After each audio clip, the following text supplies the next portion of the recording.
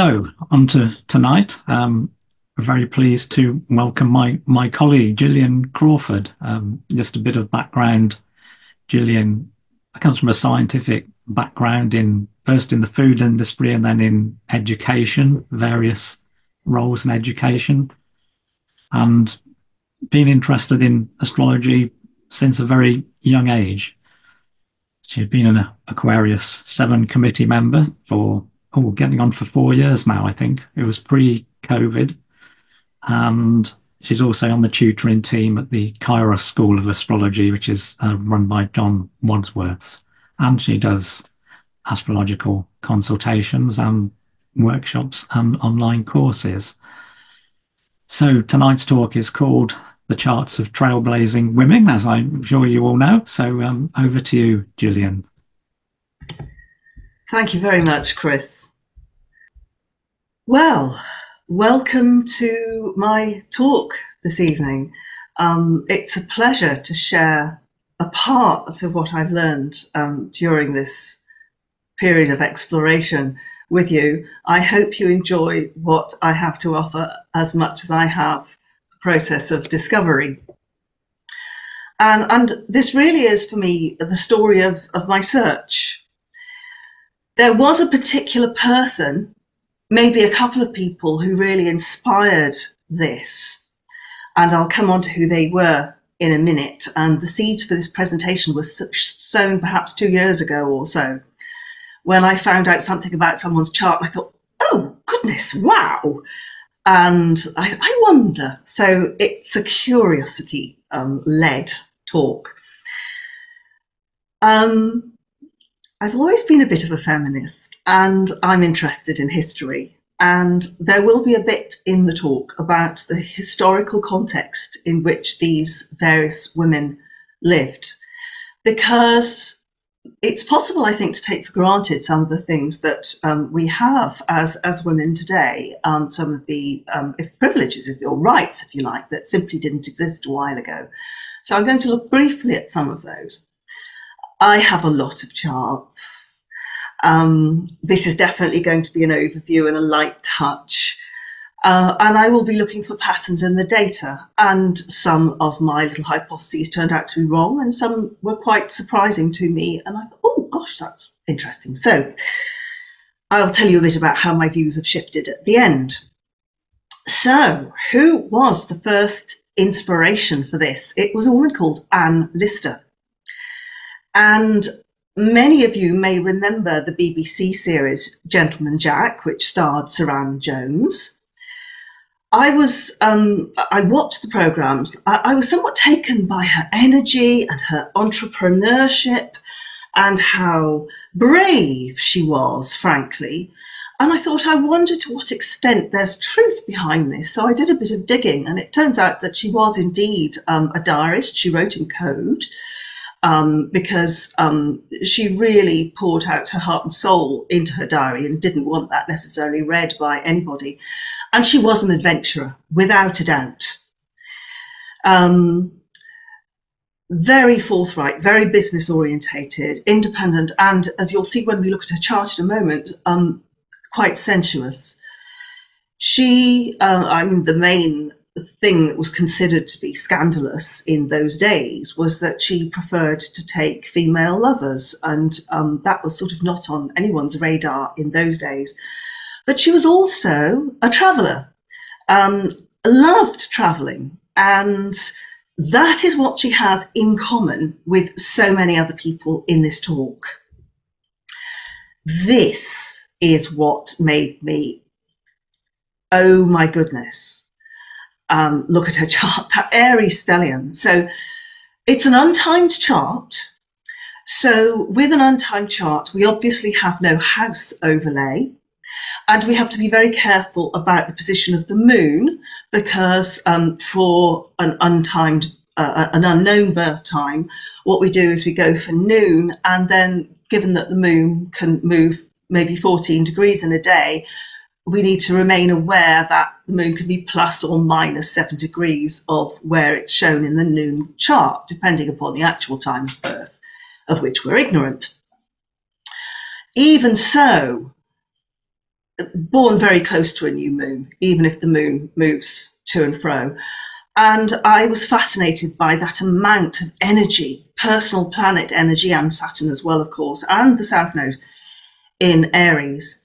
And I was very interested in the fact that they largely seem to be making trines, or Uranus is making trines to many of those personal planets. Oh, okay, interesting. I did mention that she was a sensuous woman, and here we have Venus in rulership in Taurus. So I thought, okay, I wonder. This is just in there to show you how close some of those trines are. So you can see that Uranus is at 10 degrees of Leo, making trines to these Aries planets, and the closest ones are to Mars and to Saturn. So that was pretty much how I felt. I wonder how much of a role Uranus plays in the charts of women who are perceived to be adventurous. To me, Uranus is the planet that has to do with our evolving integrity and being true to ourselves.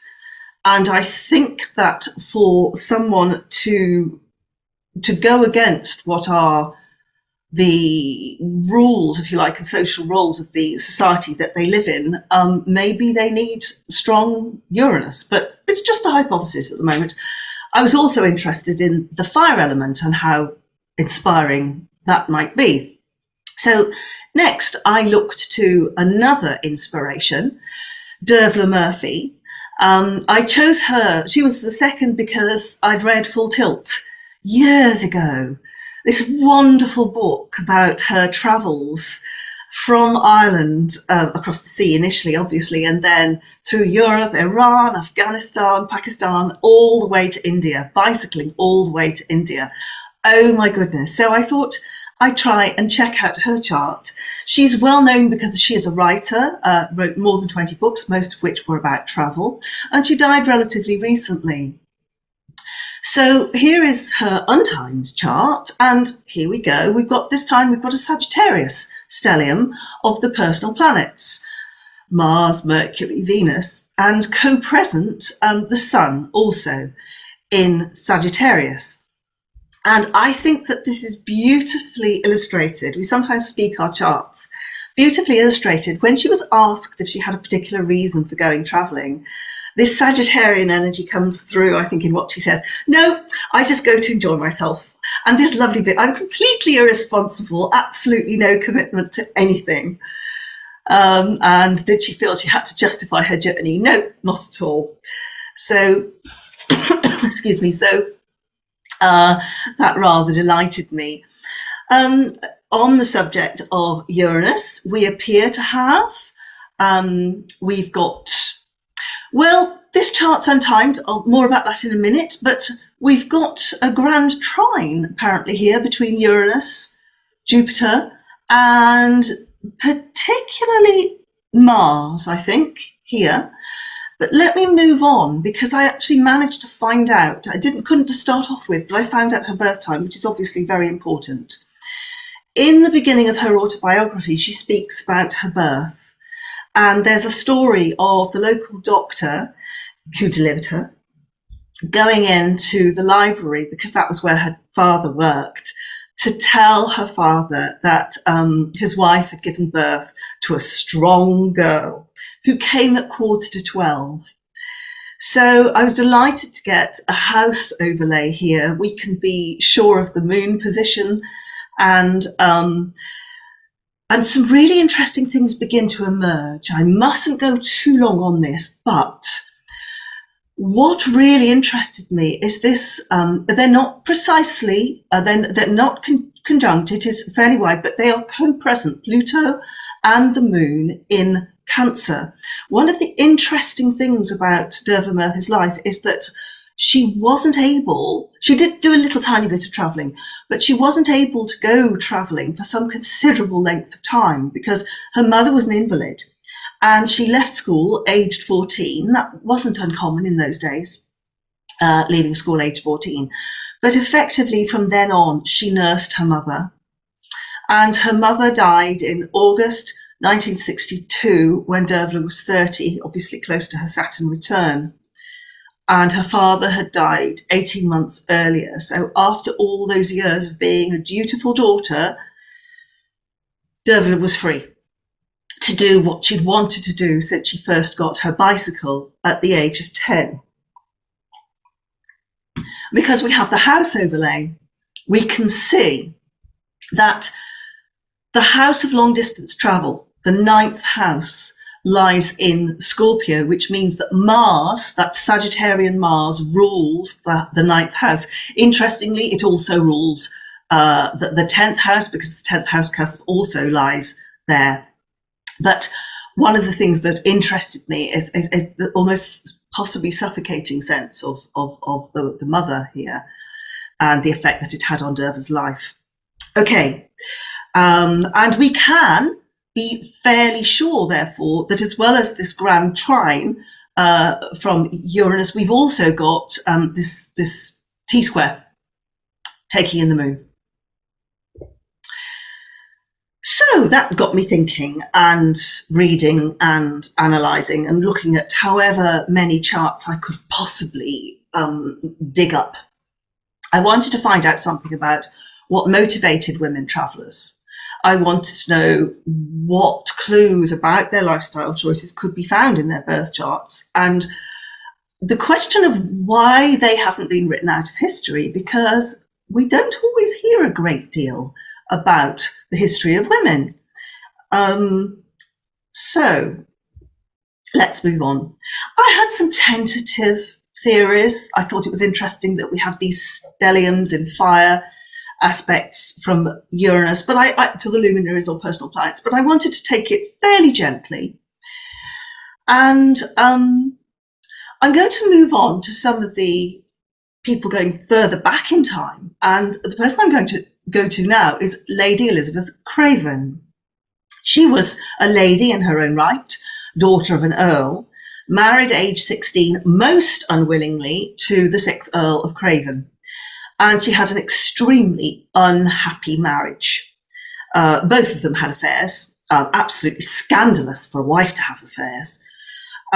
She bore him 7 children during the 13 years that they were together. And then she decided she'd had enough and she left.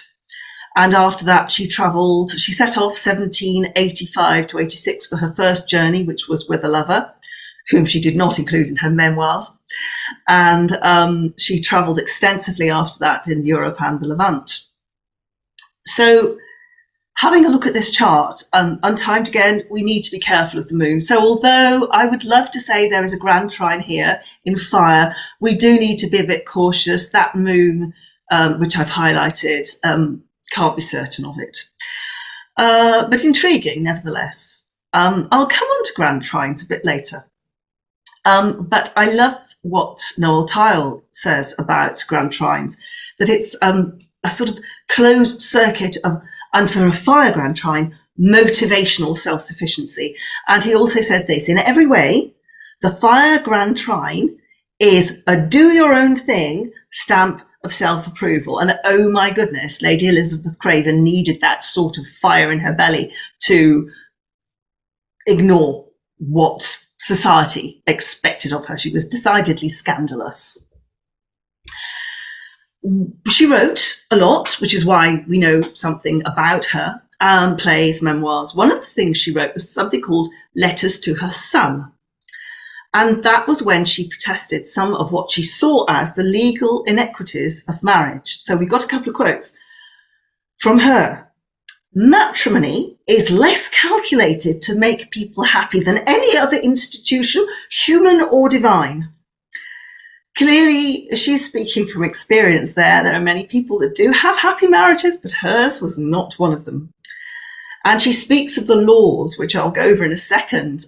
These laws are made by men and are a form of tyranny. And these are some of the things that she points out, that this all comes down to the idea that a wife is required to promise at the marriage service to obey her husband. A husband could legally give her no money, squander his wife's money, beat his wife, as long as it was with a stick no bigger than a certain thickness, He could lock her up, and he could be unfaithful with prostitutes or mistresses, she said. Whereas a wife had no legal redress, and if she sought divorce or separation, and let's remember that this is precisely what she did, she left the marriage, she would be disgraced and deprived of her own children. And frankly, she was spot on, because the historical status of women has not particularly been very favourable to them. There are very, very powerful norms and beliefs about what women should be like and what their roles are in society. The primary roles, and we'll see it again and again as we go through some more of these charts, are as loyal daughters, wives, mothers, housewives. That's it. There was a widely held view that women are less intelligent than men. Their heads are smaller, so of course they must be. Certainly a view that women belonged to their fathers and husbands. Just think of the little echo that we have in the marriage service. Who giveth this woman to be married to this man? The woman is given away like a piece of property. And certainly it was believed that women should be quiet, not make their voices heard, and they should be obedient and helpful and supportive to their husbands. So an ideal woman was chaste, modest, and above all, quiet. Strong sexual double standards. It was absolutely fine for the 6th Earl of Craven to have as many affairs as he pleased. It was not fine for his wife. And there were huge social constraints around a woman's reputation. In those days, a woman would need to go around with a chaperone, either an older woman of her own, another woman, or a male member of her family. And if she were to lose her honour and reputation by putting herself in a situation where her morals might become suspect, then the response could be really alarming. And all of this pretty much came into the UK, at any rate, when the Normans invaded. Prior to that, Anglo-Saxons, there was a bit more equality, not complete, but between women and men. But this was the start of English common law, the law of coverture or couverture, coverage, which treats married men and women as one financial entity, but it puts on top the rights of the man. Married women have no financial rights to own property, to sue in court, or to undertake certain jobs, although widows and spinsters could do. So looking at when these changed and women began to achieve some sort of financial equity with men, France was one of the early countries, well after the revolution, but 1881, single women could have a bank account of their own, and 1886, married women could open a bank account without their husband's permission. In the USA, this had to wait until, well, actually, no, in the USA, it had to wait until 1974, because in the 60s, banks required single women or divorced or widowed women, they had to bring a man along to go sign a credit application, regardless of how well off the person was. And the UK slightly behind America. I was intrigued in my studies to find this out. I think it was honoured more in the Breach than the Observance. I don't think that many people did do this, but English pubs had the legal right to refuse to serve a woman buying drinks right the way up to 1982. Really, really, not that long ago. I don't want to spend too long on women's suffrage, but you might like to have a think about when these dates happen. When did women get the right to vote on the same basis as men? Here we go. New Zealand were ahead of the game. The USA, 1920, prohibited sexual discrimination, but all women, including coloured women, women of colour, sorry, they couldn't vote until quite a lot later. The UK, it was 1928 when they were allowed to do so on the same basis as men, and the 1929 election was known as the flapper election because all these young women were suddenly allowed to vote. Switzerland was quite late, 1971 at a federal level, and actually not until 1991 in this canton could women vote in local elections. And then the federal government decided to overrule it. So, okay, how did I choose my women? Well, I did quite a lot of research online, but I have to say I'm also very indebted to this particular book because it is brilliant. And if anyone wants to, excuse me, get hold of a copy, I would thoroughly recommend it. It's a wonderful read, Mary Russell. The Blessings of a Good Thick Skirt. And that quotation is taken from the next person that I want to look at. And that person is a woman called Mary Kingsley, who is definitely something of a heroine of mine now that I've found out more about her. So Mary, very dutiful daughter, sister.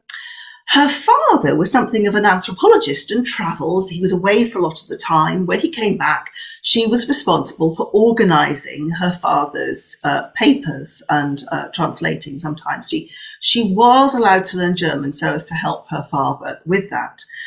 And it must have been very interesting for Mary to read about these adventurous exploits that her father had done. But she was basically looking after her mother.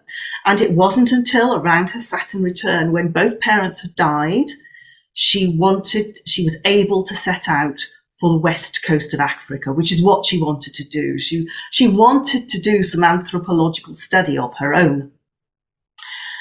Death and the Wesleyans, she was advised to get in touch as quickly as possible after her arrival, given that she couldn't be dissuaded, to get in touch with the Wesleyan missionaries there, on the grounds that they could help her if she were to die, which was almost certain, that they would be able to give her a decent burial, which was very important.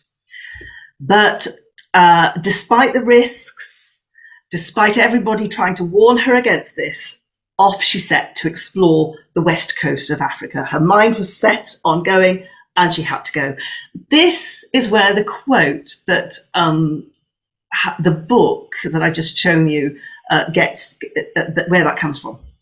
So the situation is this. She's walking along with a few of her African guides.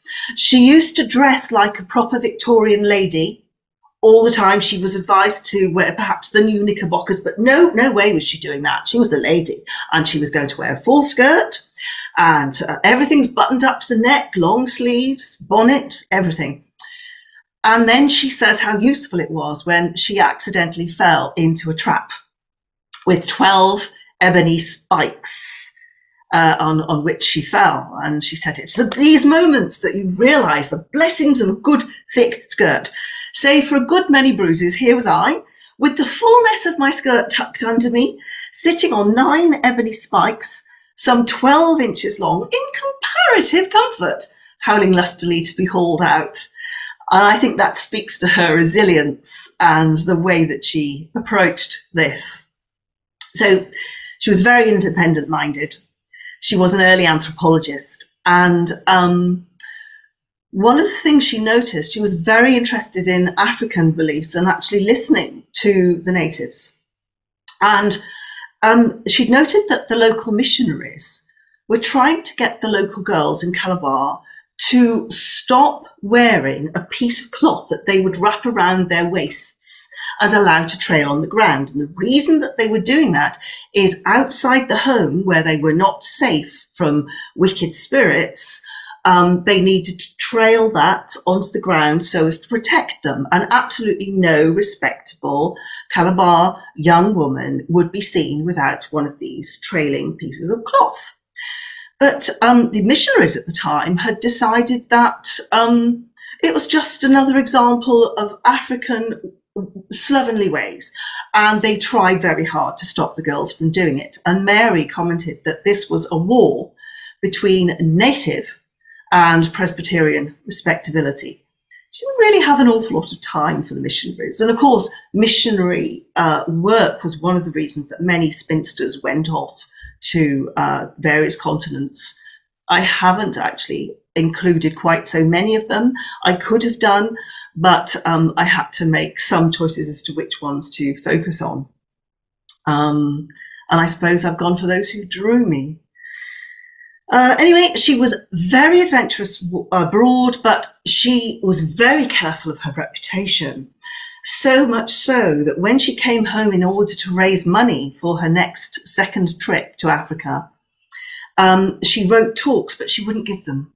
She had her talks read by a man while she sat in a little chair at the side. She was quiet, and she wasn't much in favour of feminism either. She was anti the whole idea of women's suffrage. So interesting woman. But she was a contemporary of David Livingstone, and to give you an idea of the sort of shoestring travel that she did, her second visit to Africa cost about £500, whereas David Livingstone had raised 10,000, 20 times as much to support his own missionary work in Africa. So the next person I want to look at is, I'm sorry, the astrology. Mustn't forget the astrology. Okay, well, here we have actually a Libran, and quite a lot of energy in Libra. We've got Sun, Venus, Jupiter. Saturn's actually in Virgo. We do have some interesting aspects from Uranus. In fact, the Uranus trine to the Sun is very close indeed. If we look at this next slide, we've got the Sun at 90, nearly 20 degrees, and Uranus is 20.5, so it's incredibly close. Untimed chart, can't be sure of the conjunction with the Moon, but if you allow quite a large orb, possibly.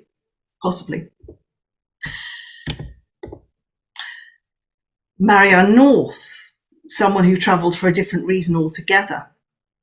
Now, she is best known as a botanical artist, but not for the sort of watercolours that characterised most artists who drew flora and foreign flora, which is what she was interested in. She actually painted in oils. And she started painting when her mother died. And when her mother died, she did travel with her father for several years. She was quite devastated when her father died. But nevertheless, it did free her in a way. She determined that she was going to go carry on doing her paintings abroad. And that was when she was age 39. And she travelled extensively in all sorts of countries, one visit after another to do these amazing paintings. She also wrote, and she was responsible for a gallery at creating, and she paid for it, a gallery at Kew Gardens. And actually, if you have the time, it's worth going onto the Kew Gardens website. There are some lovely videos showing something about her life and her work. And I just want to give you a little bit of a flavour of this. She was so prolific. And you look at the vibrancy of these beautiful, beautiful paintings of flora, yes, but also of landscapes, quite unique. And the gallery that bears her name has hundreds of these, one packed after another, packed really, really close. I'm definitely inspired to go there one day. While she was planning this gallery of her own, she did suggest to the people at Kew that she wanted people to be comfortable, and that they should be given perhaps a cup of tea and also some cake so that they feel welcome when they go into the gallery. Now, they didn't take her up on the idea of the cake, but that little note of the gracious hostess, I think, is really sweet when you look at her Venus and her Mercury in Libra. That speaks to me of the gracious hostess there. She had no personal planets in fire, so my early hypotheses not doing very well on that. Her sun is in Scorpio only just. The sun moves a degree a day, but at 35 minutes into Scorpio. I think we could be reasonably clear that she is a Scorpio sun, relatively unusual amongst our travellers. And here we've got Uranus making some aspects Fairly wide aspects, though, to be honest. Yeah, square to the sun, 6 degrees, pretty wide. I put in the grand trine to Chiron. Some people might not wish to include Chiron in something like this, but there's a reason for this, and it comes back to something that we'll see a bit later on. So she does appear, if you include Chiron, to have a grand trine in Earth. Okay, I did a lot of work. I did a lot of work on people who travelled in the 20th century as well. Dervla Murphy obviously was one. But in the end, I decided when it came to analysing the data, having some sort of cut-off point in time was going to be helpful, because things eased for women at some stage during the 20th century, and it's difficult to know exactly when. And so I thought, okay, well, if I simply cut off the birth times of people who were born after 1900, I've still got quite a lot to look at. And indeed I did. Just to be clear, the vast majority of these were untimed charts. We've got one or two that are timed, but so the numbers here are nothing to do with houses. They were just my code for which sign they were in. So what I wanted to do was to look at relatively small sample, 23 in that sample. I thought it was 24, and then by the time I'd done all the work, I realised it was 23. But if there had been 24 subjects and every planet was equally distributed, we'd expect 2 in each sign category and 6 in each element category. Obviously, 23 is very close to that, but the sample size is small, so we need to be very careful because it's subject to variation by chance. But I was hoping that I would find some patterns. And when I look at the sun sign analysis, I was a little disappointed because, yeah, marginally greater for some signs than others, but I don't really feel that I can say there's anything conclusive here about the sun signs of the people that I happened to choose and find out about. Every single sun sign is represented. That was a bit of an oh moment. But you have to go with the data. I've mentioned issues with untimed charts. So when it came to moon signs, I wanted to be really clear as to whether the moon was definitely in a given sign or not. And for some, if it was a good 7 degrees away from the edges of the sign, and I was confident, that gave me a number of 15 out of the 23. Some of these I thought probably not. Marianne North, bless her, too close to the edge of the sign. Isabella Bird Bishop, probably. I mean, 6 degrees and 50 minutes of Libra, but you never know. So let's look at the data for moons. If you take the entire sample, there is a significant number of airy moons. I think that number is significant compared with the number of 6 that we might expect if it was all equal. And of course, the air sign is associated with curiosity and communication, with interaction, with business, with relationships. And you would expect our travellers to be able to get on with people and to negotiate what they needed to be able to move forwards. But a bit concerned, I did want to have a look at the definite moons, and actually that high incidence there is primarily explained by the ones for whom the moon is certain, and that's pretty high there. So maybe there's something about airy moons. Looking at personal planets, very little that one can say about the placement of Venus. Mercury, a higher than usual chance for Mercurius to be in air signs. And let's not forget that we know about these people because they wrote and they communicated. And a higher than average for Mars in fire signs. So, okay, interesting. Still a lot of variability there. I looked at Jupiter and Saturn as well. Nothing specific on Jupiter. Saturn more likely to be in fire signs, but I think we need to take it lightly. And I didn't tally the outer planet placements because that was really caused by my choice, by my decision to just cut off at the end of 1899. And of course, they move very slowly, so I didn't look at those. So my initial conclusions, there is an awful lot of variation in specific planetary placements for these people. Maybe there's a bit of skew towards air and fire, but the biggest overall thing, I also did a tally of how many planets from Sun, included Sun and Moon, how many fell in signs that were ruled by a particular planet. I did double up the Sun and the Moon because they only rule two signs, one each. But no, the biggest, there was a higher incidence of Jupiter ruled planets and Jupiter ruled signs, but yeah, we're going to take it lightly. Basically, what I took away from all of this, and some of you are going to be saying, well, yes, of course, it's the individual chart that matters. Of course it is. We need to be a little bit careful about simple rules. And my original, oh my goodness, wow, am I onto something? No, I wasn't really. So I think it's really important for us as astrologers to be very careful to avoid overgeneralizations and self-fulfilling prophecies, you know, and not to say, well, of course that's going to happen because planet X is in Aquarius or what have you. No, not necessarily.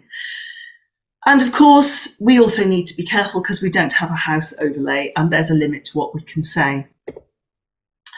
So I had to conclude that what motivated my travellers, well, as I went more and more into their lives, there were a number of different reasons, but everyone was different. I am still quite interested about the role of Uranus and its aspects to the luminaries or personal planets, and whether that supported our travellers to go ahead and do what it was they really wanted to do, that they felt was part of their integrity as a person. Maybe there's some influence of fire inspiration and curiosity of air. And I think that role of Mercury is interesting. Slight preponderance of airy Mercuries, of course, they all wrote about their experiences. But one pattern, and this is why I've mentioned this up to now, excuse me, it's a relatively high incidence of grand trines, which I found surprising. Now, I could only fit 8 onto a page, and there are others as well, and Blunt isn't on there. There are others who aren't on there, and in all fairness, there are also people who do not fit this. But I was sort of under the impression that grand trines and kites were relatively rare, and there seems to be a remarkable preponderance of these in the charts of some of the women that I looked at. I have highlighted the moon in charts that aren't timed, and I'm glad to say that with the exception of Elizabeth Craven, I did actually say that, yeah, this grand trine might not be reliable because it includes the moon. Most of these other grand trines exclude the moon. So it's really, really quite interesting. I thought I'm going to look at this in a bit more detail. So here we go. Why might we get more grand trines than one might expect in the charts of audacious women travellers? Well, grand signs are characteristically associated with ease and good fortune. And of course, travel is usually limited to the well-off, the well-to-do. And certainly many of our early travellers were well off. They had some money behind them. But I am also drawn to Noel Tyle's interpretation of grand trines, which is relatively new to me. I'd not read Synthesis and Counselling until relatively recently. And he feels that analysis of grand trines should be based upon 2 principles. Firstly, self-sufficiency and self-containment, and then the separation from relationship because of that self-containment. I found that quite intriguing. So he talks about each grand trine in a given element as being a closed circuit of self-sufficiency. So in water, the self-sufficiency is emotional. In earth, it's practical. I don't need any help from anyone else. In fire, it's motivational. Don't tell me what to do. I know I'm right. And in air, a closed circuit of social or intellectual self-sufficiency. So I thought, okay, let's have a look at some of these. So we've got a few more charts to get through. Anne Fanshawe, oh my goodness, some of these women are just wonderful. She travelled in support of her husband. She was born into a very well-to-do family. Her father was a customs commissioner, but he was soon down on his luck because he basically lent all his money to Charles I just before the early part of the English Civil War. Age 19, she married her sweetheart, Richard Fanshawe, who promptly joined the Royalist army and was travelling around. So Anne travelled on her own around England, and it was not necessarily a safe place to travel. The going was hard underfoot. There were footpaths. There were people who were prepared to kill you for what riches you might be carrying. And she goes pretty much alone, may have had one servant with her, to try to raise money for the Royalist cause. Anyway, it was lost, so they ended up as political refugees. And here's a lovely story that tells us something about her mettle. They encountered a Barbary pirate ship in full sail when they were near Gibraltar. Now, Barbary pirates were heavily involved in the white slave trade, which continued right the way through the 16th and 17th, and indeed even the 18th centuries, until the Navy grew enough to protect ships, British ships. But they saw this ship and they thought, right, downstairs, go into the cabin. Well, she was having none of it. She bribed the cabin boy so that she could dress in his clothes and join her husband on the deck. Luckily, they weren't attacked, as it turned out, and they did return to England at the restoration of the monarchy. And then her husband was sent abroad as an ambassador, Portugal and Spain. All the time that she was with her husband and was probably pregnant or nursing, bless her, she bore 15 children, of whom only 5 survived to adulthood. That's quite a toll on one's body. But it was Richard who died first in 1666 and went back to the UK at that point and wrote a memoir of her husband. And also she had a recipe book, or it was actually a receipt book where she kept costs, where the money was going, income, expenditure, and so on. But this receipt book also included some recipes for icy cream, the first written recipe for ice cream. She also included hot chocolate and various cures that she felt for different diseases. So let's have a little look at her chart. Well, you've had it in front of you for a while now. We've got this grand prime in Earth. We've got so practical self-sufficiency. We've got a Capricorn moon, Capricorn Mars, something quite stalwart about that, good soldier there. A certain amount of independence and grit, something quite stoical about that, making a trine to her Venus conjunct Pluto here, and to Jupiter, which happens to be on the nodal axis. And if you take into account Chiron as well, we've got a kite here. I think that nodal axis was really interesting. She was born into riches. She loved the person that she married, but she was being pulled towards having to be practical and pragmatic. Okay, so wonderful story about her. Someone who went back quite far, Lady Mary Wortley Montagu also followed her husband abroad. He was appointed as ambassador to the Ottoman Empire, and she accompanied him. And while he was doing his ambassadorial duties, she lived with the Ottoman women, and made a lot of notes and diary entries and letters home about her experience as a woman in Ottoman Constantinople, now Istanbul, of course.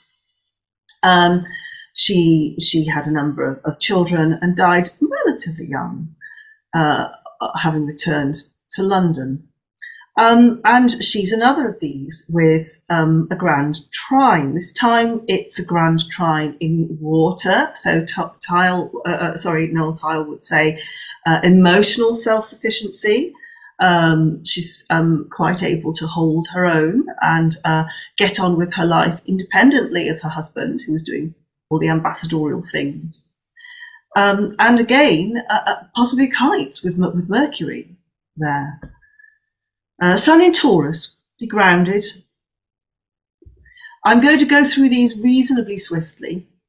It is light touch because I just want you to see a relatively large number of charts. Hester Stanhope, the person she was very fond of, Sir Robert, I forget the name, died at Corinna, I think, and she was pretty devastated by that.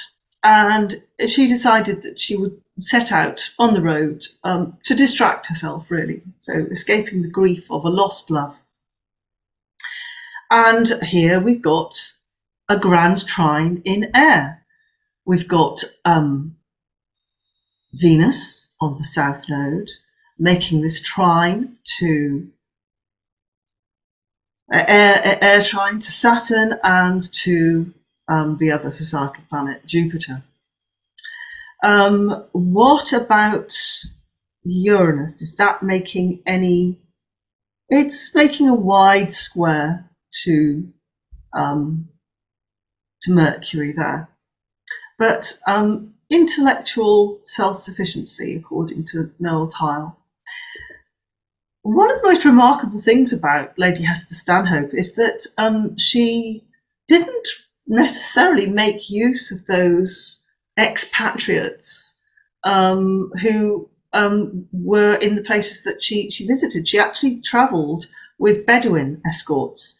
And there is one particular occasion where she was so pleased with herself. She travelled with these Bedouin tribesmen, and there was this amazing occasion when she entered Palmyra, which is the seat of an ancient queen, Zenobia, around about 300. I can't remember whether it's BC or AD, but anyway, this desert place, and she was the first woman to go there, and was crowned with flowers and things. And you can just look at that quotation, you can tell how gleeful she was to have done that.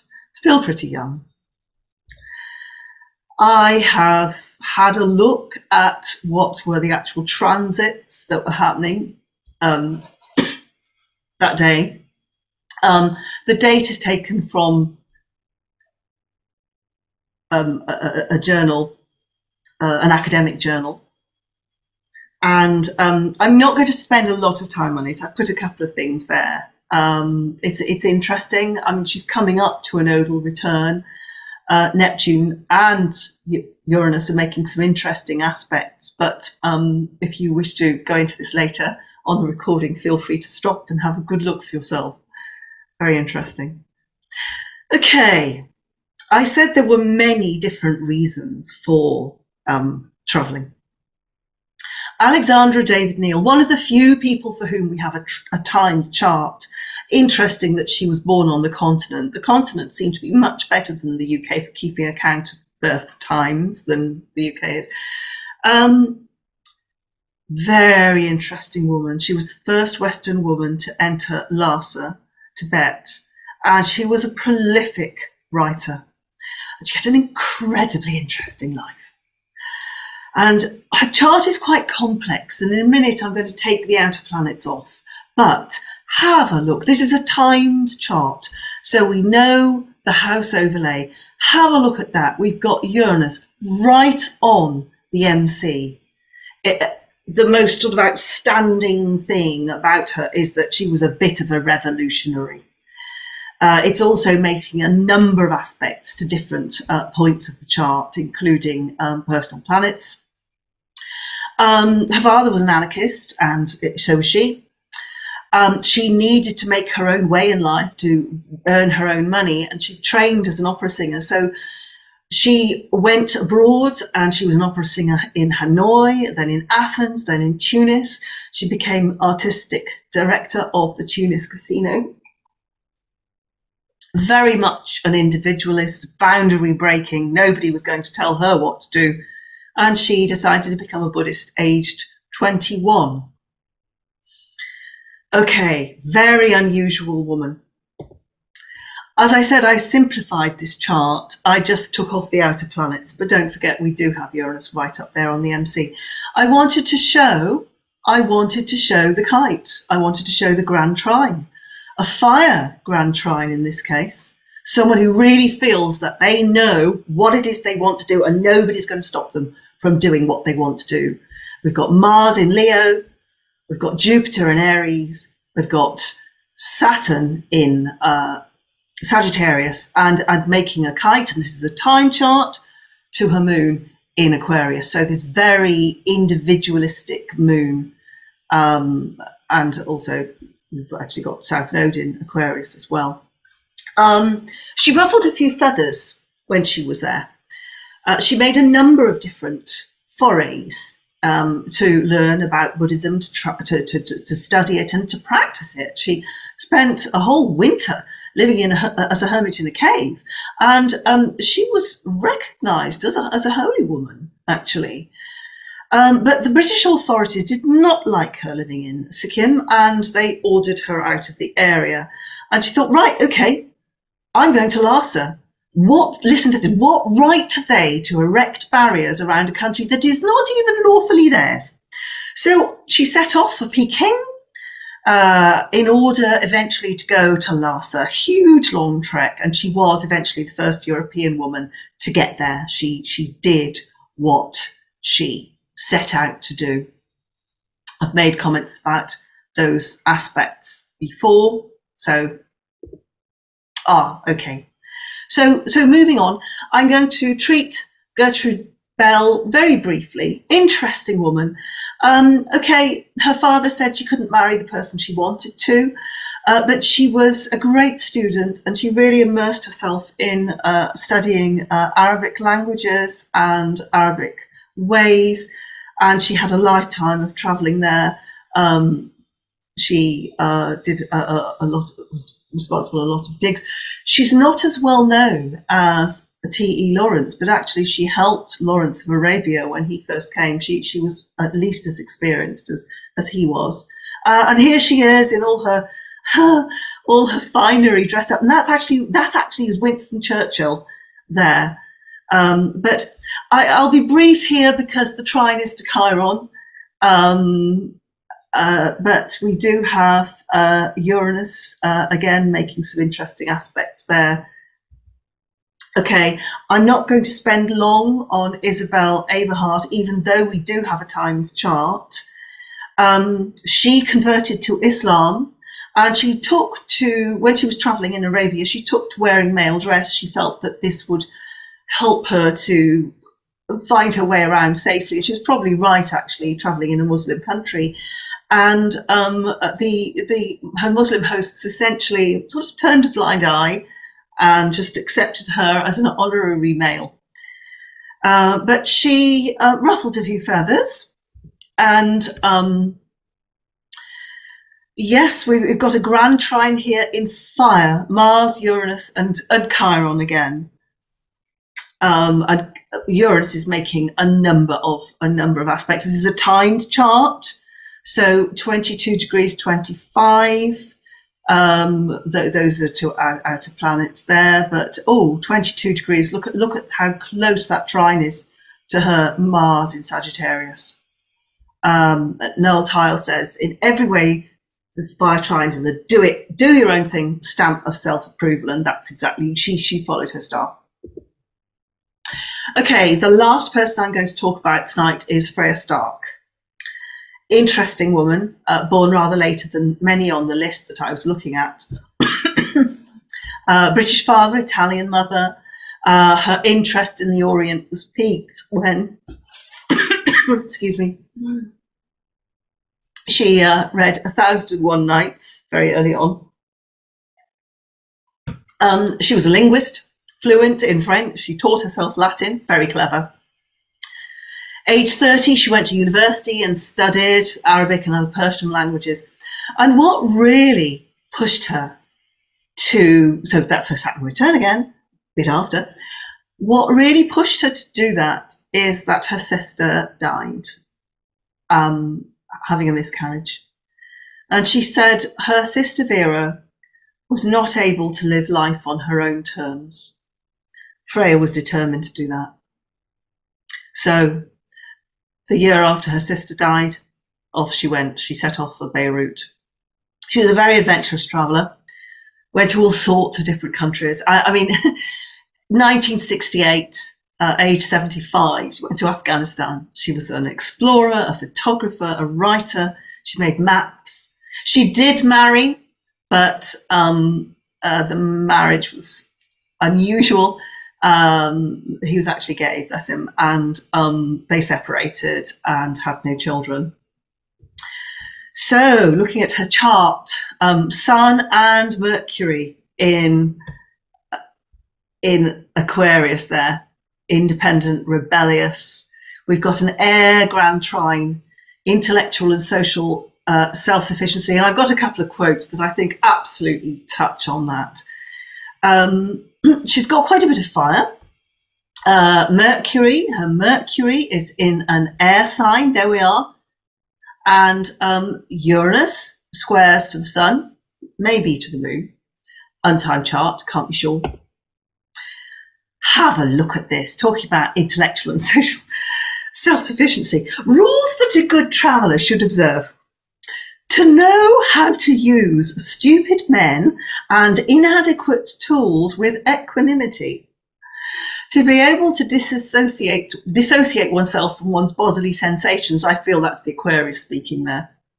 And to be as calmly good-tempered at the end of the day as at the beginning. So although she kept some of these ideas, although certainly to herself while she was on her travels, she confided that she was not particularly impressed by quite a lot of the people that she met. And she is another woman who really wanted to travel because she wanted to travel for the sheer joy of it. I know in my heart of hearts that it's a most excellent reason to do things merely because one likes the doing of them. However, I would advise all those who wish to see unwrinkled brows at passport offices to start out ready labelled as entomologists, anthropologists, or whatever other ology they think suitable and propitious. Wonderful. Okay, so in conclusion, all of these women led remarkable lives, and there were so many more I could also have included. It is just a wonderful journey to have gone on and find out. They all lived adventurously. Some managed to do so by, at the same time, actually occupying a more acceptable role as wife, daughter of a traveller, finding an ology. A number postponed their freedom until family obligations lessened. That was true of many of them. Others decided they were not going to conform to familial or societal expectations. That was it, they were off. And they found the courage to be completely and unapologetically themselves. The astrological correlates, not as straightforward as I had originally wondered about. There are no sun signs, and indeed really no other moon signs or personal planets that preclude people from living an adventurous life. We have choice, we have agency. But I think there is a growing picture that maybe aspects from Uranus to personal planets do seem to be supportive for someone who is determined to blaze their own trail. That's a very Uranian thing to do. Grand trines also seem to be supportive because they have this self-sufficiency in a particular area which helps people. So Above all, though, my main conclusion is that it is the individual charts that matter. Every single one of these women was unique. Their reasons for going were unique, and sometimes the reasons they offered were not necessarily the reasons that they felt in themselves. And I found myself wondering, as I began to analyse all of this, I think I'd started off with the idea that here we have a group of people who have burst open, they're departing from their sexually defined roles. I wonder, actually, I'm not sure that that's the case. I think some of them are departing from the roles assigned to them by culture, but actually I think what many of them are doing, these trailblazing women, is they're showing that they were, as individuals, remarkable people who were brave enough to be themselves and able to gather together what they needed to follow their heart's longing. And I personally find that quite inspiring.